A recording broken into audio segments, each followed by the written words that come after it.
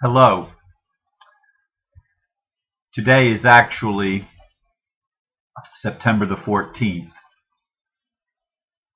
but the video that I'm going to be putting up after this introduction is the talk that I gave on September the 4th at the New Way, and I'm going to try to put it in the slot for September the 5th, the day that I didn't have a video up because of my computer crashing. In any case, when I got the video back a few days ago, actually Sunday is when I got it back, I noticed it began not at the beginning, but about 9 minutes or so into my talk. It was about a 30-minute talk, and there's about 21 minutes or something like that on the video. So the whole introduction was gone, and even though there were a couple of other files, they could not be opened. So that's why I'm doing this introduction today, so that you can have an idea of what I said. The meat of the message is still there, just simply the introduction is not. And as I always do, I thank the people that were there, including the group from the Mystics in Training class. There were, I think, 10 people there from that Thursday morning group that I'm a part of on a regular basis. And 2 people, a man and his wife, drove all the way from Tampa to come and hear me speak, which I was very much appreciative of, especially in light of the fact that so many of the regular members at the New Way were off in Orlando at a special conference that weekend. So they weren't there, but the extra people that came in to hear me boosted the attendance, which I extremely appreciated. Anyway, the title was called Awakening Consciousness, a Global Phenomenon. And I began with quotations from Jesus of Nazareth, who said, "You shall know the truth, and the truth shall set you free." That's, of course, well known by everyone. This one is less well known, but the person we know very well, George Orwell, very famous writer. And he said, in a time of universal deceit, telling the truth becomes a revolutionary act. We've been living in a world of universal deceit, where truth has been at a premium. Awakening consciousness is changing all of that. More and more people like myself are being willing to stand up and tell the truth, despite those that don't like it. And the third quote that I used that day as an introduction is from Michael Ellner. And I'm not sure who Michael is, and I said that day too. But the quote is well known, and I've seen it quoted in numerous places. He said, "Just look at us. Everything is backwards. Everything is upside down. Doctors destroy health. Lawyers destroy justice. Universities destroy knowledge. Governments destroy freedom. The major media destroy information. And religions destroy spirituality." Those were the quotes that I used to introduce my talk that day. And now I hope to be able to connect that talk, which again was about roughly 8 or 9 minutes into the talk. This only took 4.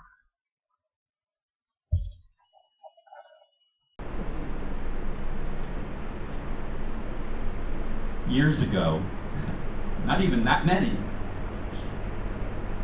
I was beginning to realize some of those things. Now I'm absolutely convinced that every one of them is the truth. Every one of them. Maybe I should read them again, just so that you get it firmly in your mind. Doctors destroy health. That may come as a shock to you, but the entire medical industry is based on one thing: profit. And I don't mean the kind of profit that delivers words from God. I'm talking about economic, financial profit. If there's no profit in it, They don't do it. And guess what? There's no profit in health. Do you get the picture? So they put poison in vaccinations, and mercury in other medications. And how many of you know about side effects? They're not side effects. They're another condition that's being created by the first medicine, so you'll have to take a second one. And my dad, before he died, had about 12 or 13 or 14 bottles of different medications that he was taking this medical cocktail every day of his life, all prescribed by modern medicine. He died at age 54. I'm not saying the doctors did a bad thing. I'm not saying anybody maliciously intends to do anything bad. But when profit is the motive, our eyes get clouded from reality of who we are. And we're unable to love because profit gets in the way of us loving one another. So that's the first little phrase. Lawyers destroy justice. Boy, do I know this one.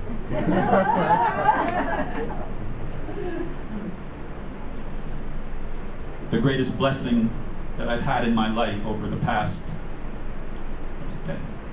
6+ years is getting hit with a lawsuit. Now, I didn't think that was true when it happened. And for a good number of years after it happened, I was still the victim. But ultimately, it gave me a sense of empowerment as I learned the law. And now, I know more than the lawyers do in some areas. Not in every area. They could talk circles around me in some areas, I'm sure. Anyway, everything is good on that front. I know who I am. Universities destroy knowledge. They teach you what they want you to know. They don't teach critical thinking. Of course, maybe that's something we have to learn by ourselves anyway. But they don't encourage critical thinking. They encourage you to spout back the answers that you've been provided that they want you to believe is the reality. Governments destroy freedom. That's turning around. I wrote at the end of 2011 that 2010 that 2011 would be a year of massive physical changes. And when the United States Supreme Court passed the unanimous decision on June 16th of this year in the case of Bond versus the United States, all 9 justices reaffirmed that the Constitution takes preeminence over all of the legislated ordinances, acts, treaties, and everything else. Nothing can overrule the Constitution. And they reaffirmed for you and for me, for everyone on this planet, whether you're a United States citizen or not, they reaffirmed our sovereignty by unanimous decision. That would not have happened last year. That's a shift, a massive shift in consciousness, because the establishment has wanted us to be enslaved, or so it appears anyway. So our rights have been rolled back and rolled back and rolled back, and it's not one particular party or political affiliation that's done this. It's just systemic within the human population, so that we would continue to forget who we are, except I really believe there's a higher purpose for it all. And I have this strange way of looking at things sometimes. I see good in what may otherwise appear not so hot. And so these plans to enslave us and create a new world order have actually been the very thing that is liberating us. Why? Because we're in a global awakening, an awakening of consciousness. We're remembering who we are. that we're not supposed to be enslaved by any government or institution or any corporation or any authority that's above God, because there are no authorities above God.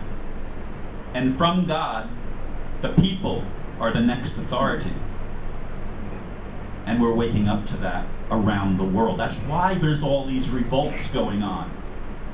And dictators are being overthrown. And governments are being challenged as they've never been challenged before. Why? Because the human race is waking up and remembering that we are sovereigns under God.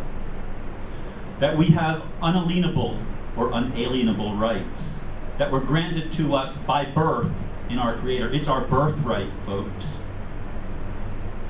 It's our birthright. And we're remembering that and beginning to step into our power as we've never stepped into our power before. It's happening all over the planet. It's happening in every religion, on every continent, in every nation. It's happening in corporations. It's happening everywhere. Because as the underworlds, Mayan calendar stuff, as the underworlds are opening, our unconscious content of our soul is being revealed. Consciousness is what we're aware of, but we're becoming aware of the unconsciousness, which, as Carl Jung says, our job is not to imagine beings of light, but to make the unconscious conscious. That's the goal of the awakening. That's what it's all about. It's about taking those things that you don't know about yourself, the things you've been afraid of, the things that you put yourself down for, the things you've been ashamed of and afraid of in your own being, in your own life. You're bringing them up to a place that's able to transform them, and that place is the human heart. And the element of the human heart is love. And we're being able to love ourselves as we've never been able to do before, to forgive ourselves for our apparent shortcomings and our mistakes and our sins, or whatever label you want to put on it. We're waking up to the fact that we are loved. And that is the foundation for every bit of the awakening that's occurring on this planet. The fact that we're remembering, I am love, I am free. And when we remember that, it changes us and gives us the power to change the world around us. It's inevitable. Creation never flows from the outside. It always flows from the inside out. Always. It's never been any other way. We've created the exact world that corresponds to our own lethargy, our own ignorance, our own unwillingness to explore and to know ourselves. Everything is being shaken now. Why? So that we can look at ourselves with fresh eyes and see ourselves as we've maybe not been able or willing to do before. Compassionately, lovingly, and authoritatively. We take back our authority. And we don't allow external forces to dictate who we are. Because, gee, you are you. And I be I.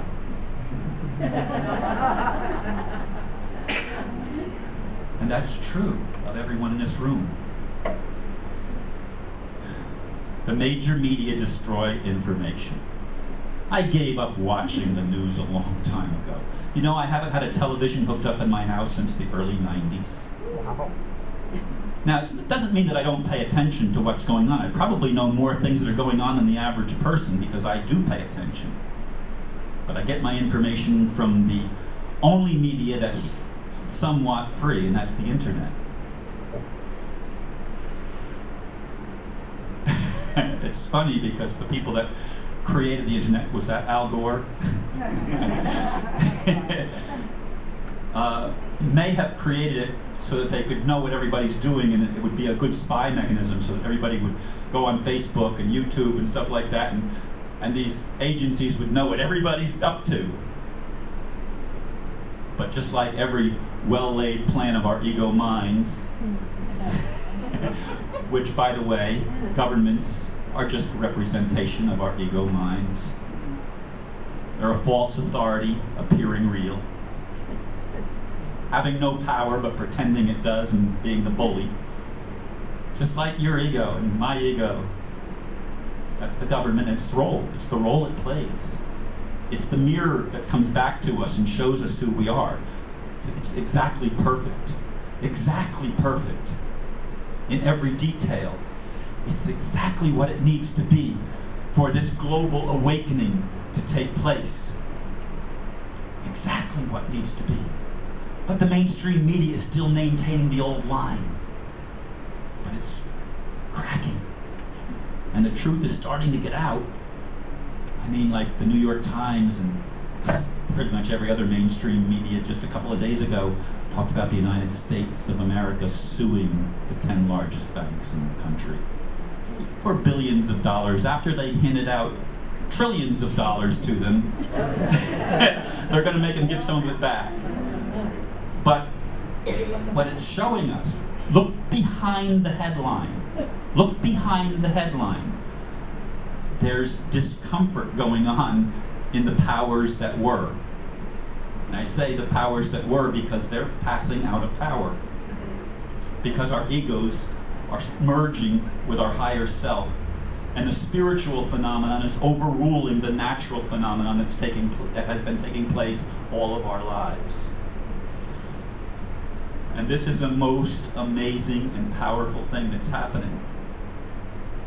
Because it's changing literally the foundation that we're walking on. It's a solid foundation that's eternal and infinite, that cannot be shaken. Did not the writer, which if you remember the book, I forget it right now in this moment, maybe Hebrews, but I will shake everything that can be shaken, that which cannot be shaken will remain. That's a biblical quote, and I forgot the address. I didn't memorize addresses very much, but I memorized significant words. And this is what's happening in this time of the awakening of consciousness, that everything in your life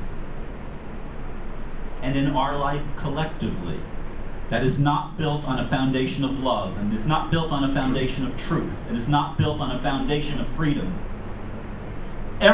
all of that, every bit of it, whether it's personal or collective, is being shaken down. The hitmen are here. And they're here to knock down and be an iconoclast of every idol that we've built up that has stood between us and being our authentic self. Just like the Mystics in Training book that we're studying teaches.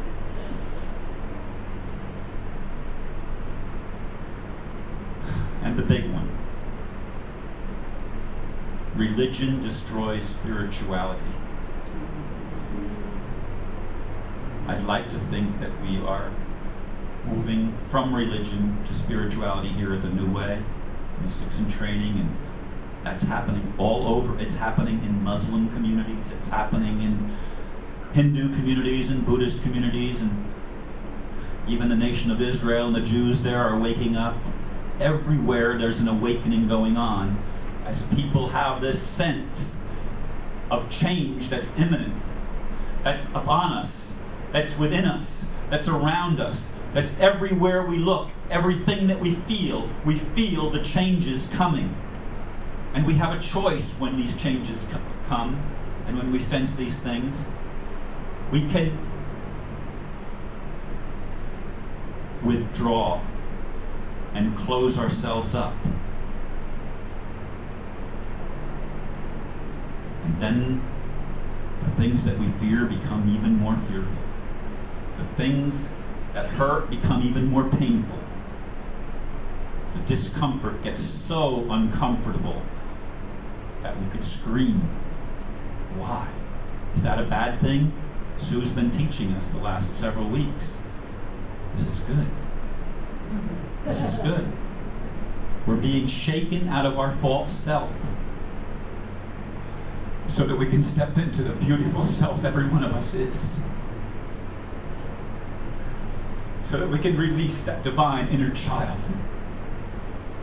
that's been crying for love our entire lives. Hear me. See me. Look at me. I hurt. Are you willing to love me? That's your inner child. That's my inner child. And we're all pregnant with that divine being. We're all pregnant. And it has nothing to do with being a man or a woman. It has to do with being human. It has to do with being a sentient being. Because no matter how much darkness has been piled upon our situation, no matter how much pain and suffering we've had in our lives, you can't put out that eternal flame that burns in our hearts. Because that is the spiritual truth. That is the reality of who we are. That is the dynamism that transforms everything from darkness to light, from fear to love. And this is what's going on in this awakening of human consciousness. And it's happening everywhere. As I look into the future, as that little fairy that sits on my right shoulder shows me what's happening, what do I see? I see celebrations all over the world as people are dancing and creative and loving and hugging and expressing themselves as we've never been able to express ourselves before because we've been too afraid. Because it's not acceptable to be real, or so we lied to ourselves. Do you see why the world around us lies? Because we've all lied to ourselves, every one of us. There's no escaping that. There's no getting away from it. That's the foundational truth. When you lie to yourself, you create a world of lies. That's why. Just look at us. Everything is backwards. Everything is upside down. Why? Because that's how we've been living our lives. But don't beat yourself up for that. Congratulate yourself, for God's sake. You did what was absolutely impossible. You created the illusion that you could be separate from God. And you bought into your own lie and convinced yourself that God didn't love you, or that you were unlovable for some reason, and you laid a trip on yourself. Haven't we done that to ourselves? I've done it to myself. Now we're waking up. And we're smelling the roses. We're smelling the coffee. And I don't like that smell, Dave. Coffee, that is.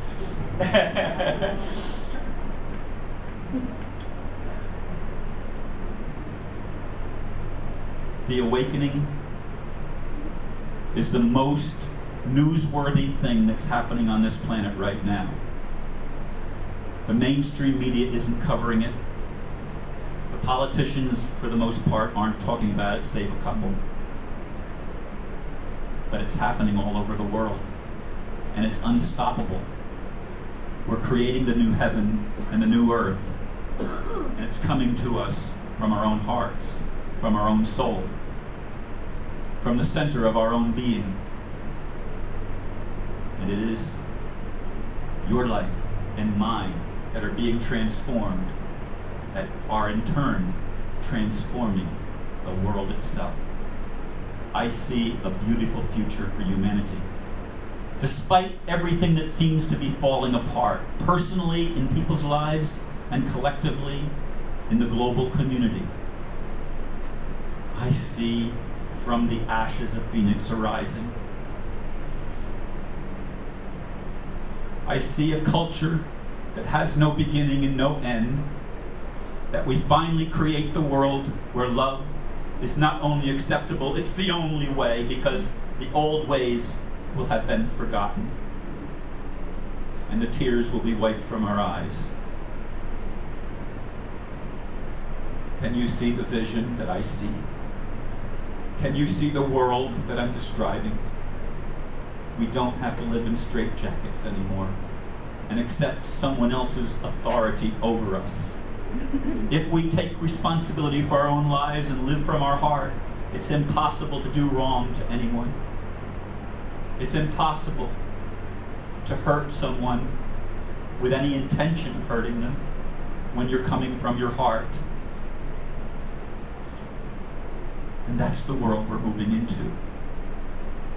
And I invite you to lay aside, to the best of your ability, all the doubts and fears that get in the way of you being you. Because the gift you have to give to the world is being your unique self, as only you can be. That's the calling of God on your life and mine.